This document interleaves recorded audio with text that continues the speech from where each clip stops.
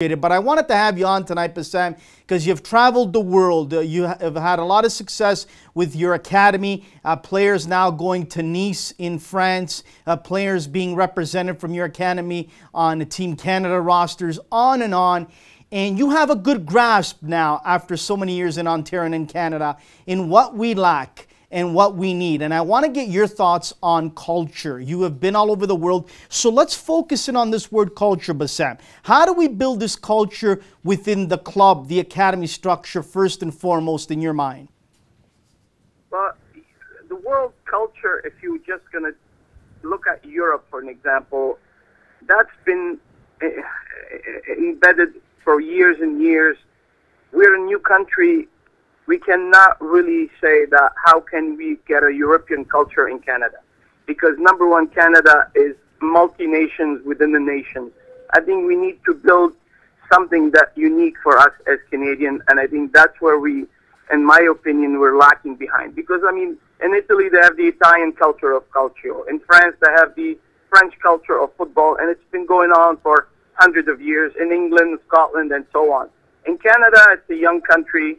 And, you know, we've called this game a participation games for 50 years now, at least, as far as I remember. And then now today we want to compete, where everybody wants to compete, everybody wants to play on a higher level. And then we say, well, why don't we have a culture? Participating in sports does not create a true footballing culture, in any sport to that matter. The sport has to be in the country, has to be part of the essence of the country, has to be part of the essence of the federation in terms of education, in terms of professional league, in terms of professionalism in general. And then eventually a culture will be born. And Canada, being a unique country with all the multi-ethnicity, it's even more complex than the rest of the world. Having said that, we can, as Canadians, if we can take an equation from the rest of the world and maybe put a little bit of a maple syrup, because, I mean, developing a culture and developing a player, it's not a secret anymore. It exists on every internet, all the clubs, all the secrets, if you want to call it, of football that we didn't know about before, we're now very clear anywhere. You go on the internet, you find out what this club is doing and how this country is developing players. Right, I agree, Bassam, but let's be honest. Let's now focus in on the player here in Canada. The culture, the mentality of the player is not like the one in South America, in Europe, in the Middle East for that matter, where the players in those countries that I mentioned get up first thing in the morning, they train for an hour or two before school, and then after school they train again, they watch tapes of their opponents coming up. Here in Canada specifically, and I would even say in the US of A, you're lucky if you get training maybe 3-4 times a week, and they say that's already too much. So how do we get this culture in the player, in Canada specifically, where they have that culture of hockey, transferred over to the soccer mind? Well, it's very simple. There's one item that's missing in our country that will never, if we do not have this, we will never be able to fix the game itself in any way, shape, and form possible. It's called professionalism. Anywhere in the developing country, anywhere, or underdeveloped country to that matter, that has a footballing culture, they have something called a professional league. Whether if it is a very high level, La Liga, you know, Premiership, Serie A, or to the lowest level possible, even in India. They have a professional league that there's some Canadian players on the lowest level playing in some very low leagues throughout the world, but we don't even hear about them. So there are professional cultures everywhere that honestly contribute to the game, and from every angle. We do not have that. What we have a culture of participation. We have a culture of love for the game, of love for a European club, because we don't have a club in Canada or a local club that we belong to. We don't have an AC Milan and Inter Milan that compete across the street from each other. So we don't have that. So what we have a youth culture based on 2-3 times a week at best, and we want to produce players out of it. It's funny you said that, Bassam. It's funny you mentioned that there's a lot of people here still today that follow a lot of the clubs back home in Europe and South America and cheer for them on and on. And when it's World Cup time or Euro time, watch out. All these flags come out. I have been ridiculed. I have been laughed at for the last 45, 46 years of my life because I've always said this. And in my house with my two sons, if Italy ever were to play Canada in a World Cup game, it would be the dream of all dreams for me. I would have Canadian jerseys on. But if you talk to people of Portuguese background, Italian background, Spanish, German, and it was Canada versus Portugal, Germany, or Spain, forget it. They'd be wearing Portuguese jerseys, Spanish jerseys. That's where the culture for me needs to begin, is when Canada's playing Honduras and Vancouver coming up, that needs to be all red in Vancouver, Bassam. Well, part of building a culture is having a professional league. Let's face it. If you look at everywhere in the world, if you really think about it, if we lose tomorrow the high leagues throughout Europe, do you think that people will be obsessed by the game the way they are today for many, many years? No. Everybody wants to watch the Champions League. In the Champions League, there's clubs that come from 52 different countries to compete in it. Everybody wants to be in the Champions League. If we do not have a professional culture, in the United States today, they solved it somehow. They created the MLS. Even though we have 3 MLS franchises in Canada, with all my respect to them, they are not Canadian entities. They are just named after Canadian cities, but they are professional franchises from the U.S. in an American league. Yes, we do have a lot of support for them, but they don't represent the true essence of Canada. So in terms of producing players, in terms of showcasing players, in terms of developing players, and 3 clubs are not enough. We need 30 and 40 clubs in that level in a country like Canada in order for us to elevate the level of youth and then obviously the senior. Senior soccer in Canada is not taken seriously, hasn't been taken seriously since the beginning of the game. And today, if you look at it, majority of kids, by the time they're 16, 17, they're just a participant again in the game. They go into it a little bit on the competitive level before that age, between 7 to 17. And then once they hit university level or the age of going to university, there's no dream. The dream is done. There's no options. There's no jobs in the game. The reality is in Europe, everybody's dying to get a contract to play. People don't play just for fun at Manchester United and Liverpool and AC Milan and La Liga and Barcelona and Real Madrid.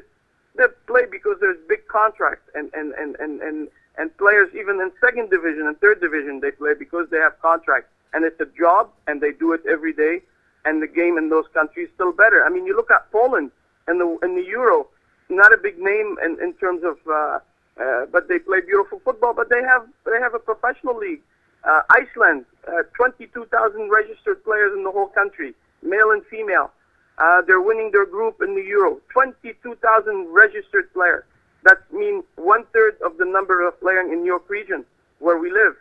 So, I mean, and we ask, why can we not do that? I am sure we can, but we do not have, the infrastructure, professional environment, professional clubs, proper funding in the game, whether if it's from corporate Canada, whether it's from the media, whether it's from the government, and from Soccer Canada. You're 100% bang on, Bassam, and I'm glad you said everything you said because there's not one point that I could disagree with. You're 100% correct. It's time we have our own professional league, coast to coast. It's time we have a place for our Canadian players to play in, our Canadian coaches to coach in, on and on. It's time. It's long overdue, as you said. But Sam, how do we build this culture in the young coach here in Canada that also has a dream to coach, whether as a technical director at a club, at an academy, maybe semi-pro, maybe pro? How do we build that culture within that young coach? Do you tell that young coach if they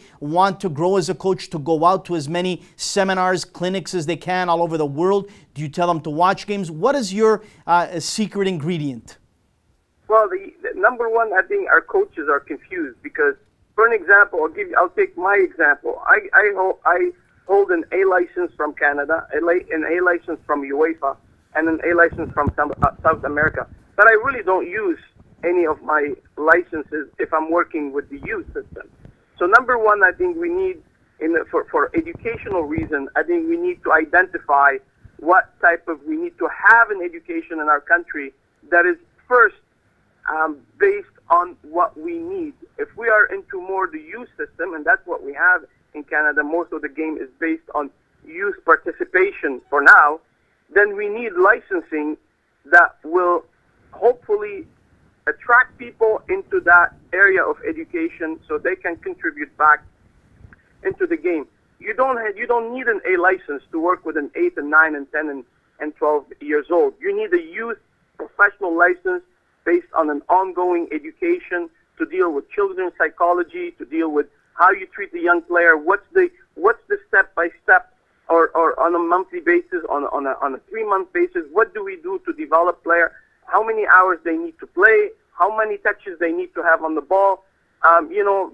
Everywhere I go today, you hear everybody say practice makes perfect, whereby I don't agree with that, because practice does not make perfect, because if we're practicing wrong, then we're becoming perfectly wrong. So, and I think in our country we're creating a culture of mediocrity in terms, because our coaches, no disrespect, majority of them don't have the tools to teach young people the right tools in the game. We do not have kids playing on the streets. We do not have kids in everywhere else touching the ball 24/7. More so when the teacher of the game needs to be very, very good. And unfortunately, no disrespect to anyone, the teacher of the game in Canada, for the time being, isn't very good. And what we get is out of what we have. It's very simple. So the outcome of what we see in terms of when we compete is the product of the level of coaching and the level of the game. I mean, let's base it on this. When we watch the Champions League, we see Champions League level of play, Champions League level of coach, Champions League of level of referee, stadium, fans, you name it. And unfortunately, if you watch our culture, then we are 105th, 106th in the world.